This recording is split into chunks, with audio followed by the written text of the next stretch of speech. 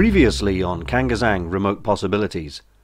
Perennial loser Jeff Spooner has accepted an offer to travel across the galaxy with his barber Ray Scump, who it turns out is an alien being, heading back to his home planet of KANGAZANG.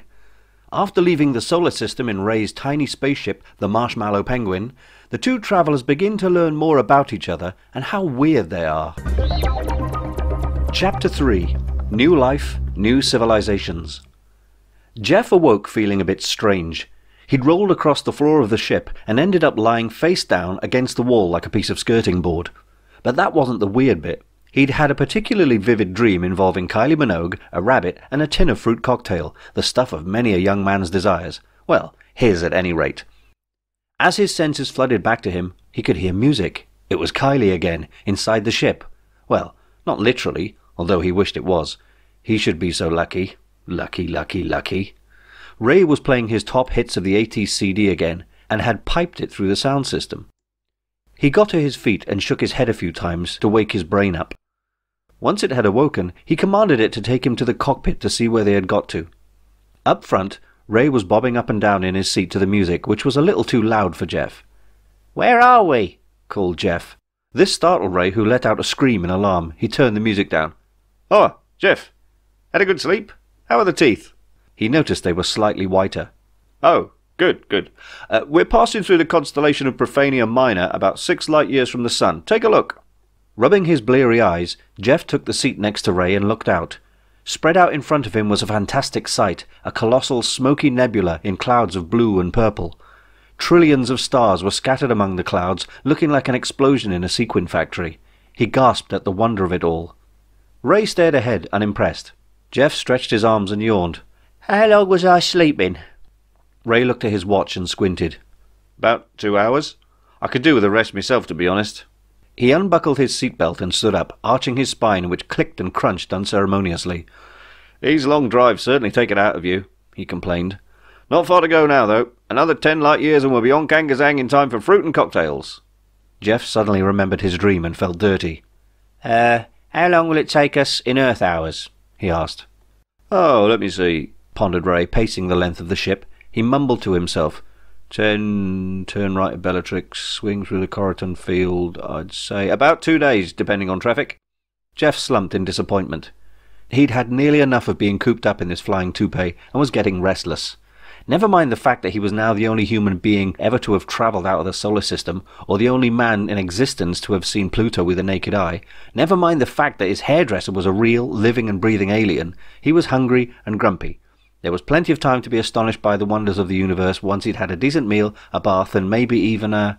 "Oh my God!" exclaimed Jeff. Ray heard and ran quickly back to the bridge of the ship. Looking out the windscreen feverishly, he scanned the stars for danger. What is it, Jeff? What do you see?" he asked in panic. Jeff explained the severity of the situation. No, it's nothing out there. I just realised something. Something really important."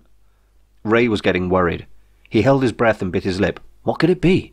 He saw Jeff's concerned expression, the wringing of his hands and the fear in his eyes, and prepared himself for the worst. "Where am I going to get a pint?" asked Jeff in uber seriousness. Ray exhaled loudly. Then he turned and walked away again. Jeff followed him. "I'm serious, Ray. I don't think I could last without a couple of pints a week. I should have packed some cans, a bottle of wine, even gin at a push." Ray looked exasperated. "I might have guessed. What is it with you Earthmen and alcohol?" Jeff tried his best to explain.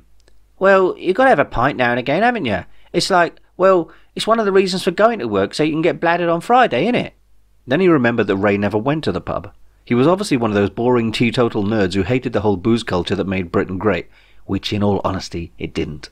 "You don't drink, do you? I forgot," said Jeff. "I suppose it's poison to you aliens, makes you shrivel up or something." Ray shook his head. "Not at all. I can drink it. I could probably drink you under the table if I wanted to, but I never touch the stuff." "Why?" "Because it makes you act like a twat." Jeff was a little insulted by this, but he didn't want to act upon his offended feelings, as the only person who knew how to operate this fibrous flying machine was in front of him. He tried another tack. "Okay, you're a control freak, I'm a free spirit, each to his own. But seriously, Ray, is there anything like beer on your planet?" Behind his back he crossed his fingers to try and influence a positive answer. "Of course there is," came the answer, positively. Jeff grinned. His life was complete now. Nothing else could dampen his spirits once spirits were dampening his liver. Ray continued, and it was sweet, sweet music to Jeff's booze-ravaged hepatic organ. "The best drinks in the universe are out here. There are lagers that drive you temporarily insane and leave you without a hangover. Wines that don't make you wince with the first sip. Stout that would make a leprechaun weep." "Enough! Enough!" exclaimed Jeff, jumping up and down like a 5-year-old. "Where can we get a drink?" "All right, okay," said Ray, giving in. "See that group of stars over there?" He indicated to the right. "Services. We can stop off, get some food, I can stretch my legs, and you can have your flipping drink." Ray steered the Marshmallow Penguin over to the left and headed towards a relatively small solar system. Well, smaller than the only one Jeff knew at any rate, and approached the greenish moon a lot smaller than the Earth. Beside it, at a distance of around 1,000,000 kilometers or so, was a huge sandy beige world shrouded by clouds. Ray and Jeff buckled their seatbelts as a crackle came over the ship's sound system. "Unidentified craft. You are in violation of Profanian space. Identify yourself immediately," said a voice. It was crackly, but it sounded vaguely female. "What was that?" said Jeff. "I don't know," replied Ray in confusion. "The last time I was here was over 20 years ago, and it was free space then. Perhaps there was a war or something." He looked ahead and saw 2 larger spaceships, fish-like and agile, heading towards them. They were more like the type of spaceship that Jeff expected to see, silver and aerodynamically designed, although aerodynamics is a little pointless in space. At least they weren't hairy. They glided to within a few hundred meters of Ray's ship and held their positions. "I think we should get out of here," said Ray, feverishly strapping himself in and stabbing buttons on the console. Jeff did the same. "Who are they, and why do they want us?" he yelled. The voice came through again. "We can hear you, you know. I'll say it again. You are in violation of Profanian space. Identify." Ray and Jeff looked at each other. "I suppose we better head," said Ray. Pulling on the small microphone mounted above his head, he cleared his throat. Profanian authorities, this is Barbara Ray Sprambladak Fastalon Scump, captain of the Marshmallow Penguin. I'm trying to make a quick stop over on your second moon to rest and get some provisions. Is that all right?" Then he added, "Over?" There was a short crackle, then the voice came back. "Marshmallow Penguin, we have scanned your vessel and see that you are accompanied by another person. Identify." Jeff stared at Ray, his eyes revealing terror. Ray mimed a "I don't know what to do" kind of shrug, accompanied by what he thought was a fitting facial expression. He leaned into the microphone again. My passenger is from Earth. His name is Spooner. Listen, if it's all the same to you chaps, we'll be getting out of your, hair, so to speak. So if you'll just let us pass, we'll be—" "Desist. You are unarmed and we are quite capable of destroying you in an instant. Therefore we will dictate in this situation. You are now prisoners of the Profanian Empire and will land on the surface. Any attempt to escape will be met with your immediate destruction. That is all." "Oh, bugger," said Ray. One of the silver spaceships led the way while the second one followed after Ray's craft. They descended through the atmosphere of the beige planet and were directed to a landing platform near one of the major cities. Jeff tried to get a look at this, his first proper alien landscape, but there wasn't much to see, just a load of rocks, mountains, and the odd clump of greenery. It reminded him of his trip to Tunisia back in his student days. Even the sky wasn't some exotic shade, just the standard blue with fluffy white clouds. But over to the extreme right he noticed movement. Far off in the distance he saw a multitude of bright orange dots kicking up dust as they moved along. It was a herd of exotic animals, possibly kangaroos. He watched the animals settle for a moment, then bounce along again. Once the ship had settled, Ray and Jeff looked out of the porthole and saw 2 armed soldiers approach their ship. They were clad in gleaming gold and silver armor with headgear that looked rather like motorcycle helmets, except for plumes of yellow and white hair that flowed out of the top and went down the back of the soldier. As he looked further, Jeff saw that the soldiers had proportionately longer legs than was normal. Not freakishly long, but just longer than average, long enough to make him wonder. Then he saw the heels. Hallelujah! These soldiers were women! They wore high heels, almost too high to walk comfortably in, but they seemed to manage well enough. This must be some kind of warrior race like the Amazons, either that or a troupe of cabaret dancers. "Please, God," he muttered, "don't let them be drag queens." Ray pushed the ship's door open and clambered out. Jeff followed, climbing down and out of the ship as calmly as he could. This was scuppered by his abruptly falling over as he took the last step down. So much for impressing the birds, then. He jumped up, brushed off the dust, and acted like nothing had happened. Ray went to his side and whispered out the corner of his mouth, "Just follow my lead. Don't make any sudden moves." This impressed Jeff. "What, you've got an escape plan?" replied Jeff in the same edge-of-mouth whisper. "No, I just don't want you to get me killed." "Charming," said Jeff. The soldiers raised elegant but deadly pistols at the stunned travellers. One of the soldiers stepped up, brandishing 2 pairs of metallic manacles. "Hands," said the soldier. Jeff looked up into the tinted visor, trying to get a look at the person inside, but all he saw was his own distorted reflection. Both he and Ray offered their wrists, and the manacles were quickly clamped on. Ray thought he had better open the lines of communication. He quickly thought of a few statements such as, "We are a peaceful people. We come in peace," and the good old favourite, "Take me to your leader." But in the end he settled for a more fitting and important demand. "Please don't kill me. Please, please. I'm only a lowly hairdresser. I'm worthless. I'm too young to die." He dropped to his knees to look especially penitent. Jeff was visibly shaken by this pitiful act, but thought it best to follow Ray's lead as instructed. He fell to his knees beside Ray and also made a shocking display of himself. "Show mercy. Please, we're unarmed. Don't hurt us." An act of defiance it wasn't. The soldier was unimpressed. "Get up!" she barked. Ray did as he was told, as did Jeff, who got up a little slower, so as to get a good long look at the frankly stunning legs of his captors. It was like a gold-plated lap dance. The two helpless and hungry captives were marched briskly across the dusty path until they got to a large doorway surrounded by what looked like a fortress. The soldier banged 3 times on the door with the handle of her pistol, and the door clanged and rumbled as it began to slide upwards. As soon as it got to about 6 feet, it stopped and the prisoners were shoved under it. The inside of the fortress was dark, cold, and a little smelly. Jeff whimpered in trepidation at the thought of ending up as a cliché, chained to some dungeon wall without his skin. Up ahead was a source of light which indicated that not every room was dank and dreary. There was, literally and figuratively, light at the end of the tunnel. After what seemed like an eternity of being marched through winding corridors, Jeff and Ray came to what resembled a pair of elevators. Pushed apart by the soldiers, they were directed into one each. A voice bellowed out through wall-mounted speakers. "Kill the parasites!" Transparent doors slid closed in front of them, and both men looked on in horror as strobe lights flashed violently at them for 30 seconds. Ray and Jeff screamed in fear, then stopped in momentary confusion. They realized that they weren't being killed, or in any pain, and they apparently weren't the parasites being referred to. Suddenly their clothes began to dissolve, broken down into their component molecules by the lights. The screaming resumed. Up above, in one of the opulent towers, was a throne room. Looking somewhat like a Roman palace, it was draped in silks, and the walls were decorated with life-size statues. Large marble pillars at each corner supported the domed roof, where a fantastically intricate and colourful stained glass design let the daylight through. On a raised dais at the far end of the room was a huge throne. This was as luxuriant and ornate as any other, except it was in a delicate shade of pink. There were feather boas draped around it, and the air had a floral fragrance to it. Sitting on the throne was a beautiful woman. In fact, to say that she was beautiful was probably an insult. She was possibly the most physically perfect woman in the galaxy. It was almost impossible to determine her exact age as she looked youthful and pampered, but in actual fact her vanity, and a liberal amount of cosmetic adjustments, hid the fact that she was nearer 40 than 20. Taller than her subjects, finely upholstered in all the right places, but just enough muscle tone to give off the impression that she could kick some serious bottom. Eyes that were glossy and blue enough to have been cookie-cuttered out of a summer sky. Her perfect golden skin bore little makeup except for dark, smoky eyeshadow and glistening red lipstick that looked like strawberry jam.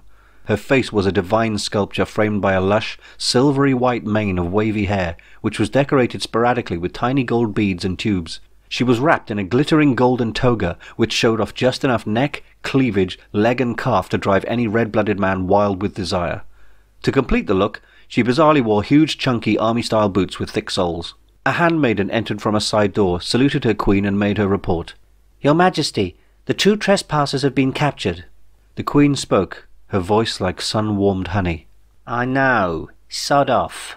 Scratch that. Sun-dried pie and mash. The handmaiden quickly retreated. The queen watched as the door opened and the 2 prisoners, now in strange white loincloths and nothing else, were sent in. Jeff took one look at the gorgeous vision in front of him and instantly forgot Kylie. He moved his manacled hands down to cover his shame. Ray was one step ahead of him, already embarrassed to be wearing a nappy. The queen stood up. Although she was on a dais, she would have towered over both men easily. She smiled with an air of superiority briefly before addressing them. "What you think you're playing at, eh?" A thick cockney brogue spewed out of her mouth, totally contradicting her elegance and grace. "This is our bleeding patch, all right? No place for you bleeding men. Don't you know who I am?" Jeff didn't mind the accent. He, like many 30-somethings from Earth, used to carry a torch for Lorraine Chase, the actress who shot to fame in the late 70s for her stunning good looks and working-class twang. In fact, if he had a couple of Campari sodas right then, he'd definitely give her one. Ray decided to keep it simple. Hello?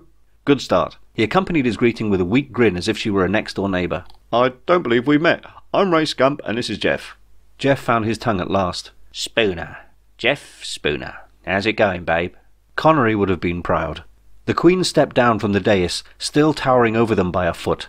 She walked up to Jeff, whose face was exactly the same height as her chest. It was close enough to sniff. So he did. The Queen slapped Jeff across his cheek. Hard. He spun and hit the deck. Dirty git, she exclaimed. Then she turned to Ray, who whimpered and cowered, covering his face with the manacles. She leaned close to his scrunched-up face. Scump, you got a bloody cheek showing your hairy mug round here. Ray was dumbstruck, although not as dumbstruck as Jeff, who was literally dumb and struck. He needed answers. I've never been here before, your worshipitude. I think you must be mistaking me for... how do you know me? The Queen returned to her throne. She eyed Jeff, who was still on the floor, undecided whether to get up or not. On your feet, you bloody wimp, she bawled. Jeff got up quickly, rubbing his red cheek. I know you, mate, 'cause of what your old man did, she began, pointing an immaculately manicured finger at Ray. I don't know who that muppet is, the finger went to Jeff, but your daddy declared war on all of us here. Ray was totally confused. I don't understand, your highnessness. My father was a humble hairdresser, just like me. I'm sure he never declared anything on anyone. The Queen glared at both of the nappy-clad men. Does the name Bakerloo mean anything to you? She asked. Ray shook his head dumbly. So did Jeff. Michelle Bakerloo? She demanded. Ray's face visibly changed from confusion to surprise in an instant. Michelle Bakerloo?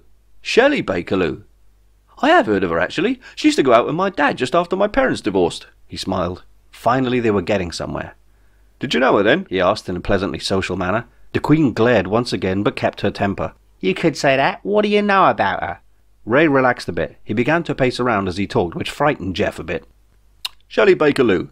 My dad met her when he was hairdressing for a living. She was a bit younger than him, but they got together and went out for a while. Gorgeous-looking woman, by all accounts. Pretty as a picture, but really vain. Hard work was Shelley.